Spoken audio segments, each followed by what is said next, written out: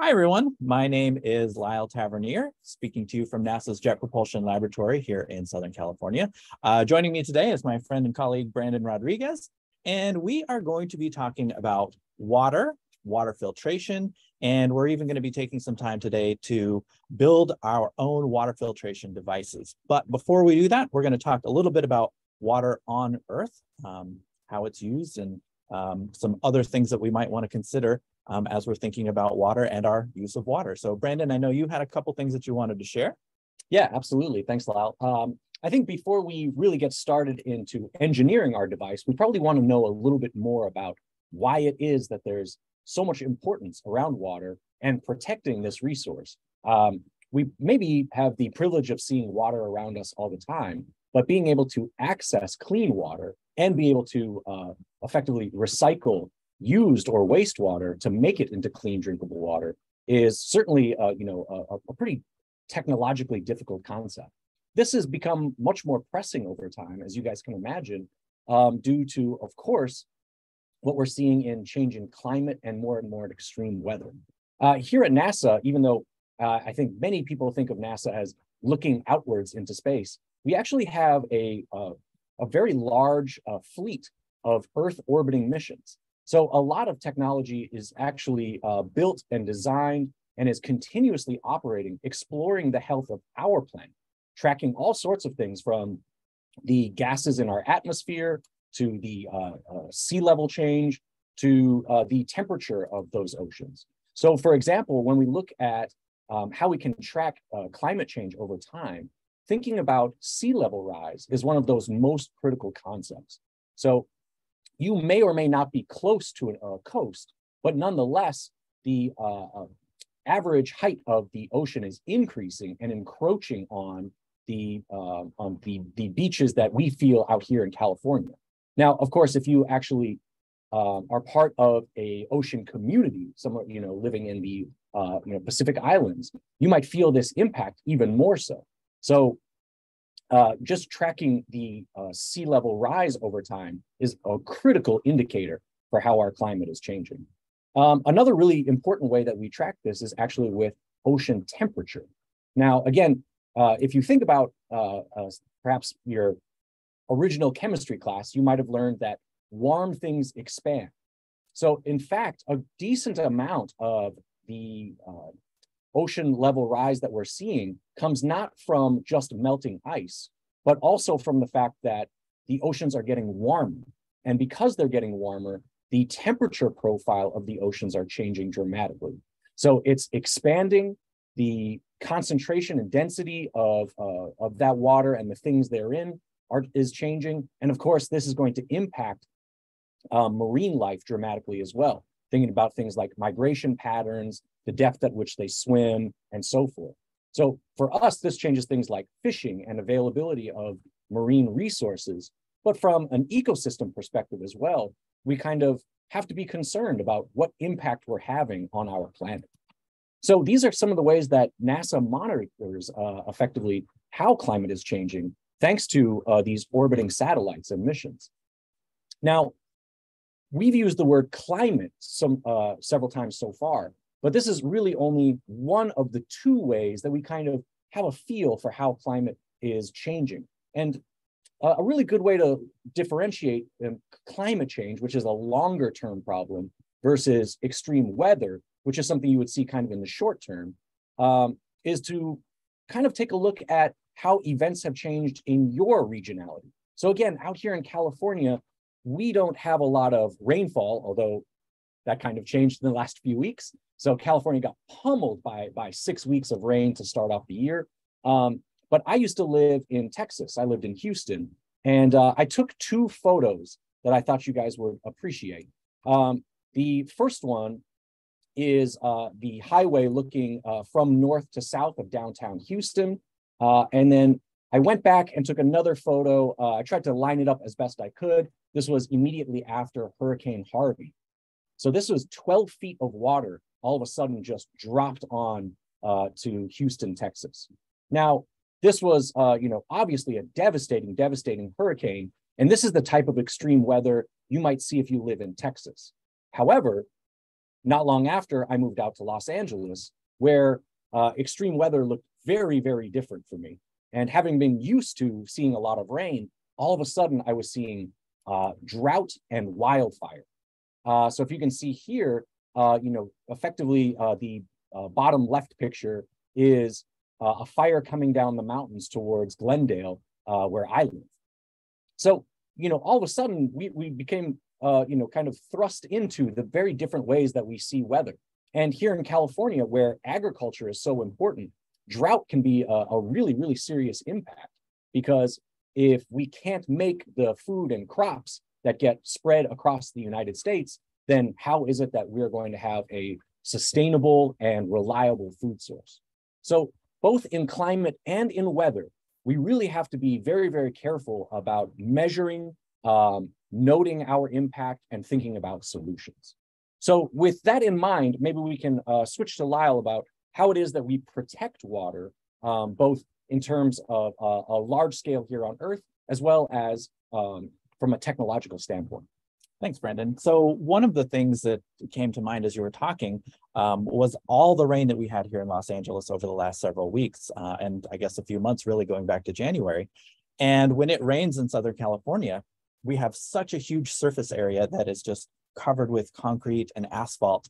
And it's important to sort of get that water off of those roadways and off of those surfaces in a safe way to protect people from flooding and things like that. But that is a lot of water. A single rainstorm, it's estimated that somewhere around 6 trillion gallons of water get dropped on the Los Angeles area and then are funneled into different channels into the Los Angeles River and then are dumped out into the ocean. So when you're in a place that has had years of drought like California has, and you hear about 6 trillion gallons of water being funneled off into the ocean, there are a lot of people who think, well, couldn't we use some of that water? And there are a lot of people who think, yes, we could, but there are some things that we have to consider. And one of those things is the contamination of that water. As it falls to the ground and hits the surface, there's a lot of not just dirt, but there's a lot of pollutants on the ground that get captured and mixed into that water. And so we can't just go to the LA River and scoop up a cup of that water and have some of that to water our plants, or certainly not for drinking and brushing our teeth or anything like that. But how can we capture some of that water? How can we clean it? How can we use it to recharge some of our depleted water from underground, called groundwater, that we use for things like agriculture and water supplies for our household needs? So there are a lot of ways to think about how we can use and capture that water, not just here on Earth, but also in space. So water usage is very important for astronauts. I mean, we've got water bottles here that we were drinking from earlier, and that doesn't change when you go into space. You need water, just like you do here on Earth. In fact, you can go a few days without food and be okay, but you can't go a few days without water and still be okay. But because the International Space Station is so far away and so difficult to get to, orbiting around Earth, we can't just send water up every couple of days. And so one of the things that we have to think about is how can we recycle and clean the water that we have that's up there already. And I'm going to put a picture up here of what is called the ECLSS unit. And I have to think about what ECLSS stands for, the Environmental Control Life Support System. I'm pretty sure that's what it stands for. Sounds very convincing. And it does a lot on the International Space Station. Now, what you're seeing on the screen is not in space. This is a version or a model that we built here on Earth so that we have a working version and can test and work on things here in case any repairs need to be done in space. We can try it out here. But in addition to things like cleaning the air, ECLSS also cleans the water. So when astronauts are brushing their teeth, they will spit it into a little tube. When they are, let me think about some other instances. When they are maybe washing their face, they can rinse that washcloth out and collect some of that water. But one of the big ones that people don't think about is when they go to the bathroom. So it's a big, very popular question. How do astronauts go to the bathroom in space? But most people don't think about how do astronauts drink water in space. And there is a connection between those two questions, and it has to do with filtration and the ECLSS system and taking what would otherwise be contaminated water and turning it into clean, drinkable water. So it's not just useful for us here on Earth, but it's also something that can be done in space and has to be done in space. Otherwise, you simply cannot have long-term missions on the International Space Station or the kinds of missions that we want to send to Mars, where humans would be traveling for 8 months to get there, be on the surface for a few months, perhaps several months, and then 8 months coming home. We just can't pack that much water into a spacecraft on its way to Mars. And so we practice these things on the International Space Station to get good at them and make sure that those technologies work. And astronauts have been doing this, recycling their water for, I think it's been 20 years that we've had astronauts on the space station. So for quite a long time. So that's actually a question I like to ask people. I should have done this first. I should have asked, how many of you want to be an astronaut? And then after I tell the story about where their drinking water comes from, I ask that question again, and not as many hands go up. But it is something to think about and something to be aware of, because we need water filtration here on Earth as well, not just in space.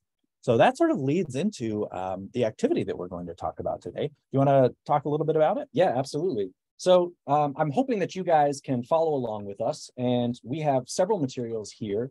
Everyone will have different materials at home or in your classroom, and that's totally fine. But the one key thing that you need to have is a water bottle. So a used water bottle like so.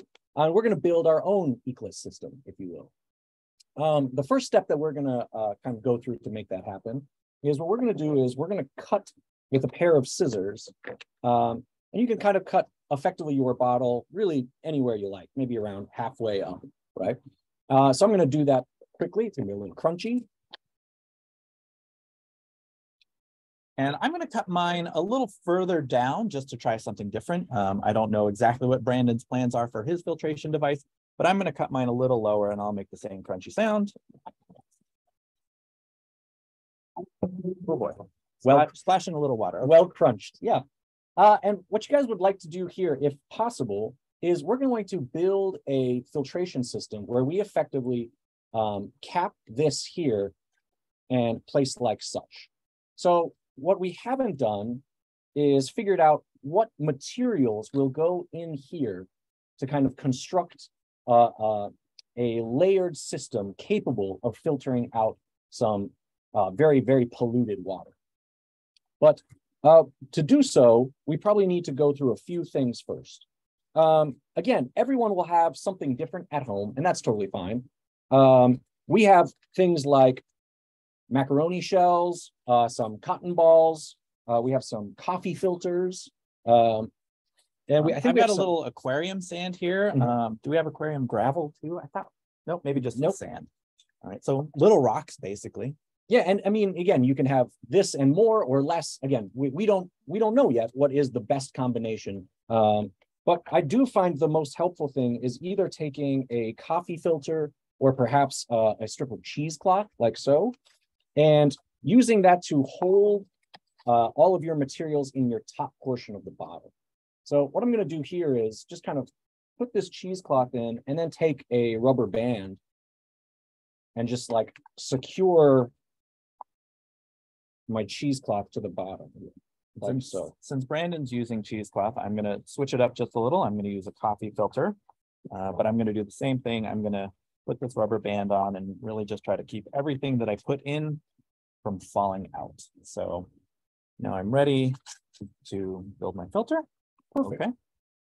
So at this point, maybe we should kind of indicate the challenge. And again, I'm hoping that if you are following along at home, your parent or teacher has effectively pre-prepared some very, very disgusting polluted water, right? So this is the patented JPL brand of disgusting mix of gross water that we put together for you. And if you haven't made this already, or you don't have it, and you don't know how to make the disgusting water, there are instructions on the website, and that link should have gone out to you in an email, or when you saw the event page, actually, the link was on there too.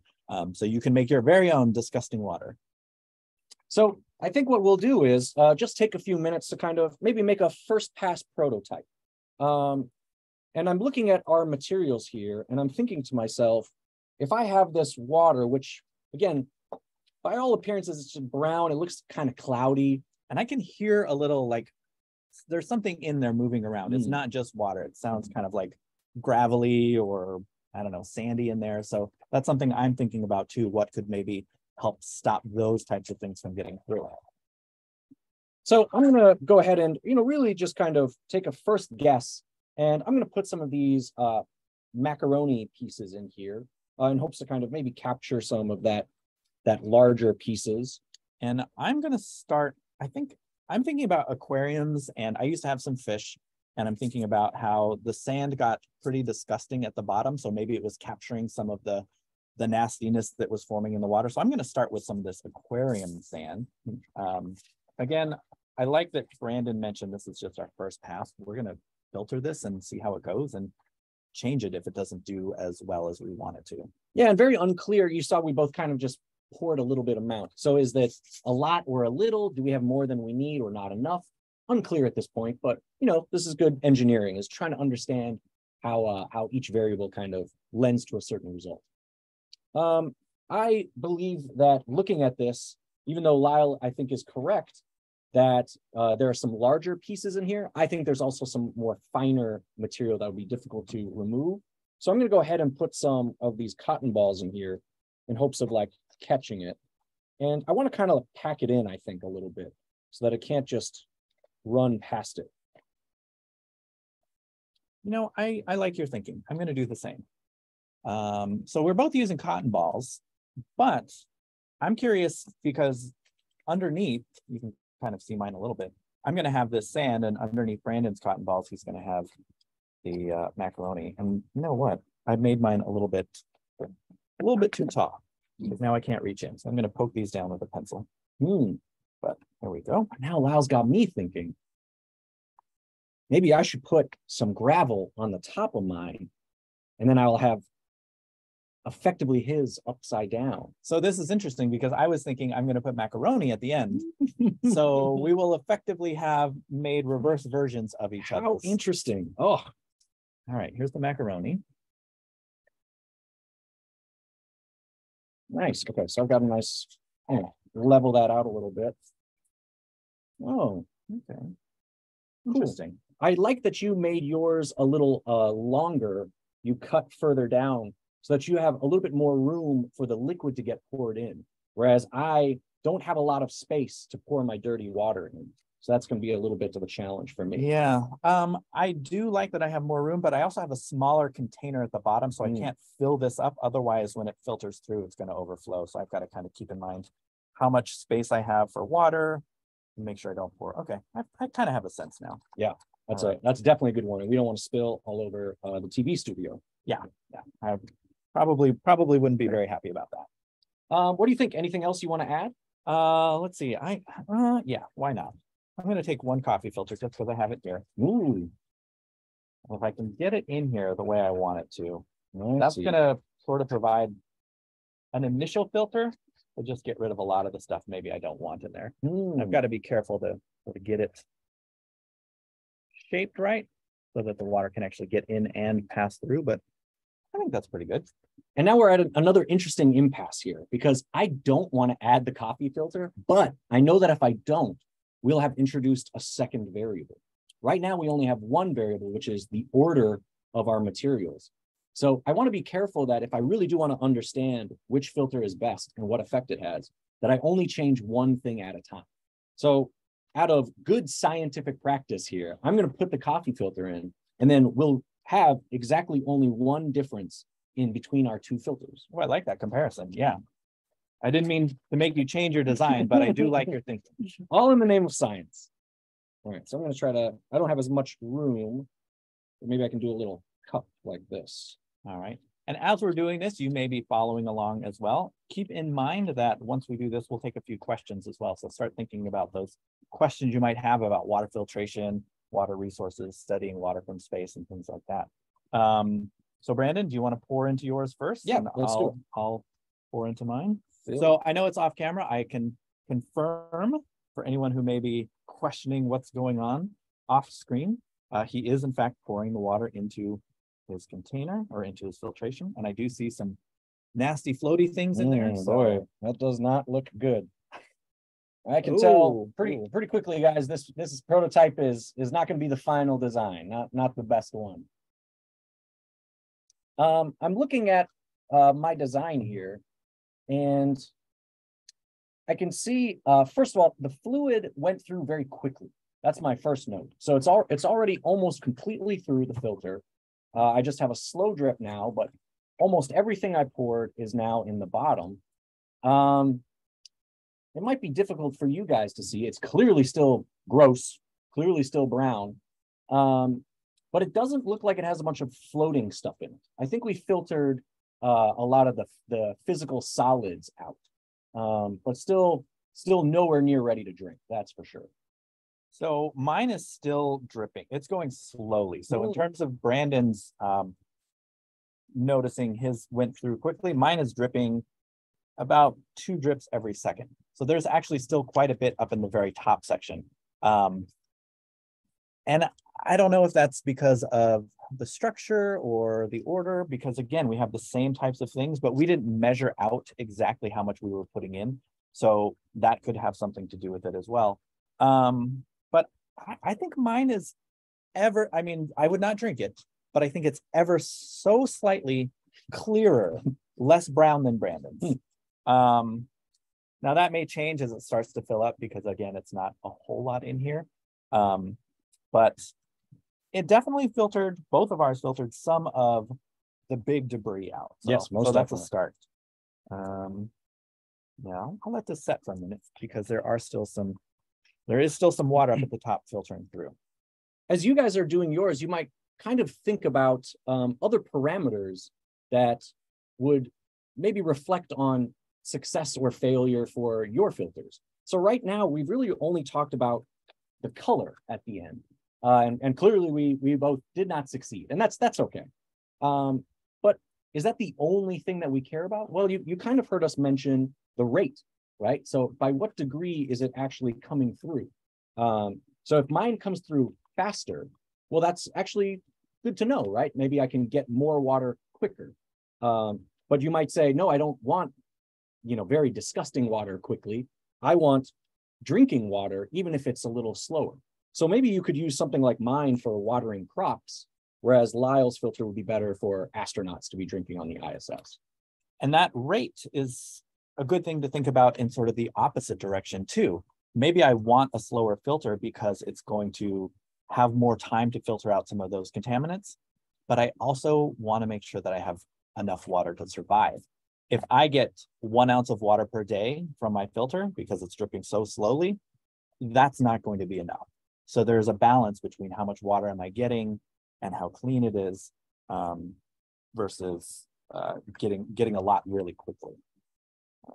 Lyle, I noticed you also kind of sniffing at yours. What was that? Yeah, we talked about color as sort of an obvious indicator, but I have spent a lot of times outdoors and I have come across water that's been sitting around, and I definitely don't want to drink that. Even if my water bottle is running low, I'm not going to fill it up with that. And sometimes it's the color, but sometimes it's the smell that really clues me into just how contaminated the water is. And I was just kind of smelling to see if there was a difference between what was on top versus what has made it all the way through. And I probably should have smelled here. Ugh. Because I'm smelling some of my filtration device up here. And I would say I actually got some of the smell out. Really? Yeah, nice. It doesn't smell as bad as it does in the container here. Interesting. Yeah. Well, Lyle, you may or may not be surprised to know that when I made this disgusting water, I actually introduced an extra complication, which was I added a little bit of vinegar as well. So now, of course, I had never expected that Lyle would drink it, and only to find out that he had been drinking vinegar. But I did this because I wanted to highlight that even though we might have removed some of the color from the dirt, there are still other chemicals that perhaps we can't see with the naked eye that would absolutely render this water undrinkable. So for you guys as well, if you have access to it in your science classroom, things like little pH paper strips can be used to test your water to see, is it very acidic or very basic, or is it neutral? Water has a pH of 7. Or if you don't have a classroom, if you're at home, little things like testing water strips that you can get from the hardware store can also be used to take that same measurement. That's an interesting point about the things you can't really see. And I don't smell the vinegar that you put in here because it's such a small amount. You don't need a lot of something to contaminate water. And I was thinking, as I mentioned, coming across a pond or something like that while I'm hiking, there are also unseen microbes that you can't see. The water could look very, very clear, and there could still be microbes that could make you very, very sick. So that's another thing. And in fact, on the International Space Station, they add a small amount of iodine to the water after they filter it to get rid of any potential bacterial contamination too. So lots of things to think about. Still going slow. How are we looking? I think mine is a little bit. I'm inclined to agree. I think Lyle's is a little bit more clear than mine. So maybe just the order or the relative differences in the amount that we put in made a difference. Yeah.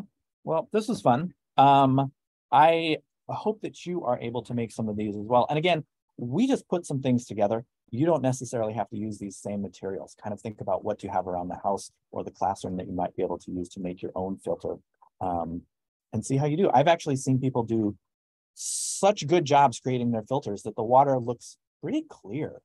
Again, I wouldn't drink it because I know what's in here, and I know there's nothing that got rid of some of the potential bacterial contaminants, but color-wise and smell-wise, I've seen some pretty good filters built with these materials. Awesome. And, again, teachers watching, please feel free to introduce as many other complexities to this as you'd like. You can change what the dirty water looks like. You can introduce a cost associated with each of the materials so that students have a budget and can't just toss things in like we did. So you can see who can make the best filter on a certain amount of dollars, right? Introduce kind of an economics factor as well, because that certainly is a real world factor for doing this in industrial applications too. Absolutely.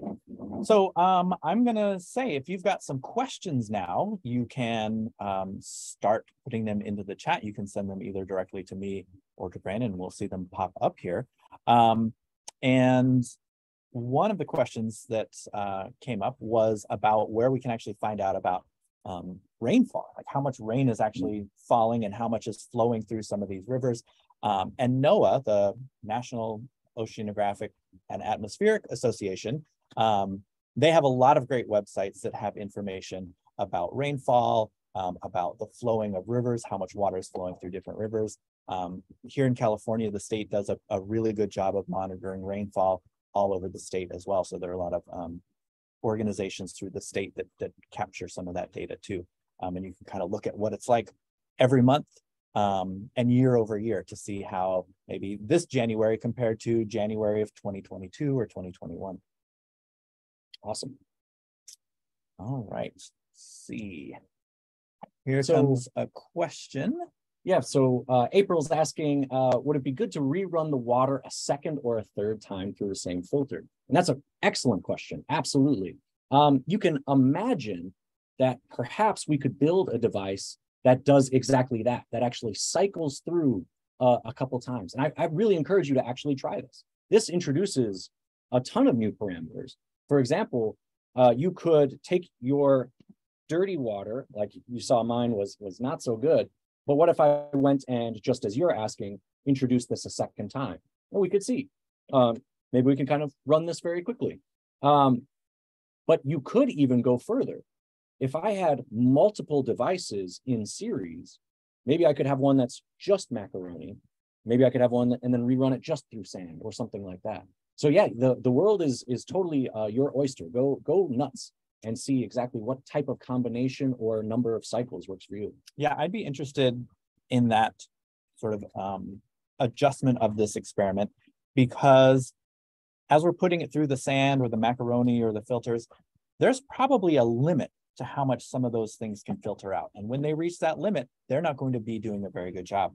I know that when I have my water filter at home, it gives me a little reminder every 2 months that says, hey, you are supposed to change your filter. And that's probably because it's getting to a point where it's not going to be able to filter out as much stuff anymore. And so I like that idea of running through to see, maybe it improves it after doing it 2 or 3 times, so that maybe after a certain period of time, you're not getting any difference. So that would be pretty neat too, to see. Yeah, I think we'll actually see a very similar thing here. when you think about our materials, I noticed I put in a lot of cotton balls, but as I pass through the liquid, it's going to effectively saturate, just like Lyle had suggested. So maybe I need to replace my materials. But of course, if each time I have to replace my materials, I'm introducing more cost, and that can make things pretty difficult too. Let's see. Someone wants to see. Can we repeat it? You know, why don't? Yeah. Why don't we? You've got a. Let me see if I can get a second cup here. You want to? This way we can.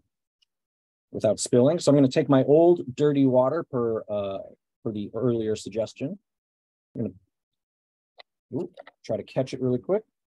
And now we are passing through a second time here.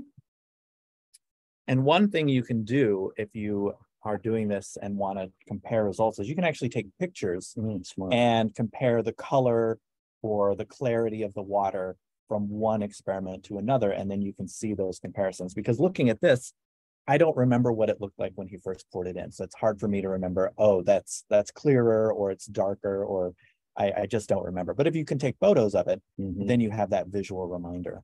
Especially if you're in a classroom and, you know, I love teaching science and I like making my kids write lab reports. That makes a great figure for you guys to include in your data. So that's pretty nice. I don't know, Lyle, maybe a little bit better. A little bit, yeah. I'll note that I think much like we were concerned about, I think I have less in here than I did originally. So I think I've lost some more water into my filter, which means my yield, the amount of drinkable water I could even possibly get, has been reduced. So maybe it gets a little cleaner, but I am losing the amount of drinking water I can get. So another kind of trade-off. Yeah. One of the questions is about doing or adding another material. And this was sort of what we had talked about earlier in terms of repeating the cycle. We don't quite have the space to sort of pull these apart and recreate to get them working slightly different as a different iteration. But that's something we encourage you to do, to see if the first design you come up with when you make a single change, is it better or worse? And that's why I said a single change, because if you make 3 changes and your filter is worse, you're not necessarily sure which one of those changes made it worse. So as Brandon mentioned, being good scientists, we want to make that single variable, change that one thing, and then we can see what's really making a difference. Is it getting better or is it getting worse? Yeah, what we're really referring to is a process of optimization, right? And you have to imagine that in the real world, scientists and engineers would do exactly what you've described. They would run this through a single kind of material and take a look at what effect that had, and then another one, and another one, instead of moving right into a combination just like we did. Let's see, other questions? Oh, wow. So I see the question from Nathan in Puerto Rico. So how does the system, the ECLIS system on the ISS actually do water filtration? There's a couple different processes, and I'm not super familiar with all of them, but I know that the very first thing they do, and I'll talk about the urine, is they capture the urine in a container and they spin it, because again, there's no gravity in space. And so when they spin it, that force, that rotational force, pushes it against the walls of the container. Then they heat that urine, and the heat evaporates the water out of that, and it removes or it leaves behind a solid waste. So they're capturing the water vapor that gets evaporated from that. And then that water vapor is then filtered. I think they have reverse osmosis, and I forget some of the other ones, but there's quite a big process. The device that does it, I showed you the picture, it's probably 5 refrigerators wide, and 2 or 3 of those units are, 2 of those refrigerator size units are just for purifying water. So that's how they start with that process. But again, they have to remove those solids, and here on Earth, we can just let gravity remove a lot of solids, but in space, they've got to do a lot of spinning to remove some of those solids. And I'll put the picture back up, and you can see some of the cylinders in there, give you an idea of some of those rotational pieces that spin to get that force to separate. I'll add, here on Earth, again, we do very similar technology, although, you know, perhaps not as specialized as it is on the International Space Station. But maybe you guys have heard of words like desalinization or reverse osmosis. So because the salt in the water has a charge, right, is electrically conductive, you can actually use power. You can use electricity to be able to pull some of those salts out as well. So it's not just a physical separation, like we talked about with the vinegar. How do you get other chemicals out, or perhaps things that are dissolved? Filtering out the water, if something is dissolved, it doesn't actually take it out. That's why we have this brown water here at the bottom. So what is it that we can do to change the chemical structure as well to be able to really clean this water? Well, do you have any questions on yours that are? No, I think we're ready to wrap up. All right. Well, I'll say, as a scientist, I was very careful about not just grabbing things because I'm getting thirsty right now after talking, and I see all these cups around me. But just a reminder as you're doing this, make sure you know what your water bottle is and what your filter bottle is as you're doing these activities. So I'd like to say thanks for joining us today.